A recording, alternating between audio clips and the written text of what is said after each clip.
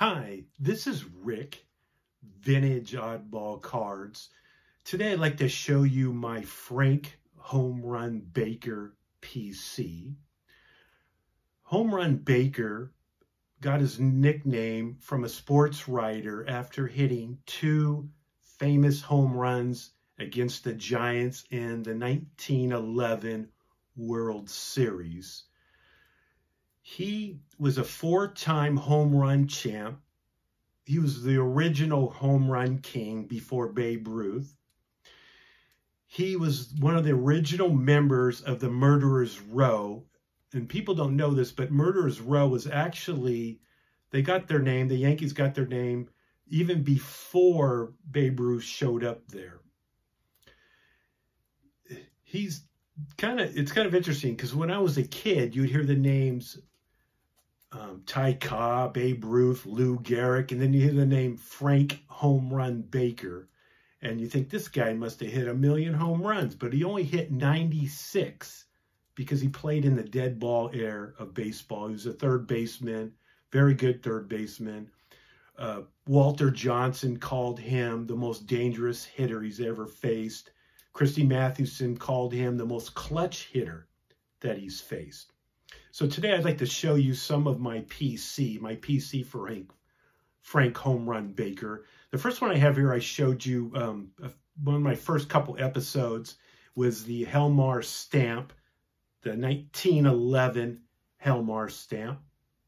And there he is, an SGC slab of Frank Baker, in really good shape for a stamp that's, it seems like 1,000,000 years old.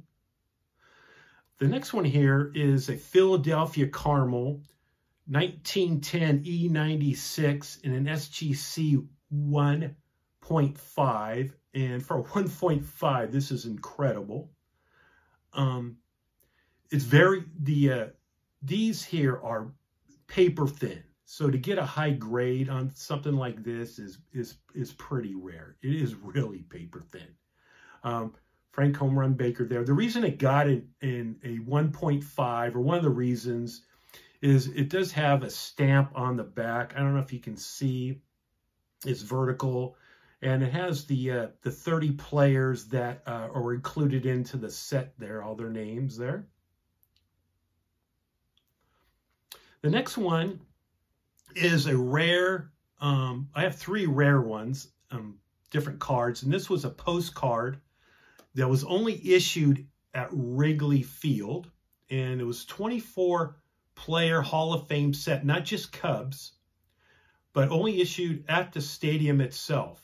And so I think there's only, between both SGC and PSA, I think there's only been under 15 cards or postcards, exhibit cards graded for Home Run Baker.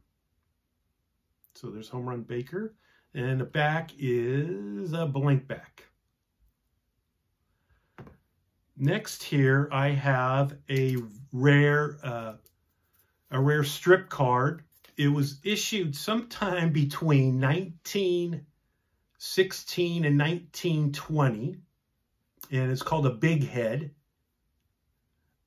With this Home Run Baker strip card, again, I think with SGC, last time I saw in PSA, they've only graded under, again, 15 of these total. And the drawing, as you can see, looks like a kindergartner might have drew this picture. And you can see his uniform. It says NYA. Not sure why the A. Some say, well, he did play for the Athletics until 1914, sat out the 15-year, and played for the Yankees starting in 1916. So the NYA might have been New York and then the Athletics. The picture of him doesn't look like him, but it doesn't look like another player of the set either. So not sure if it's him or not, because it really doesn't look like him, but it does say on the top, Home Run Baker. On the back, it is blank, as you can see. Lastly is a 1912 Honest Long Cut Tobacco card, T227. just a fantastic picture of Baker. And as you can see, this is bigger than your typical tobacco cards like the T206 and the T205.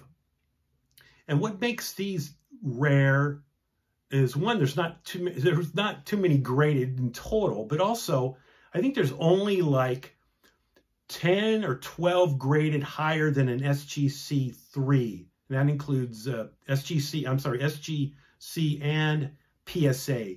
So these are very rare and high grade.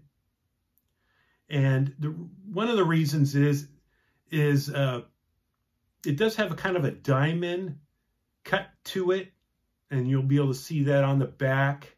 And also, it does have a tobacco stain, which I think is pretty cool. You can see on the bottom there. And there's a big write-up on him. And pretty cool to see something like this survive this many years. A rare card of Frank Home Run Baker. So these are some of my Home Run Baker PC. And thanks for watching Vintage Oddball Cards. Thanks. Bye.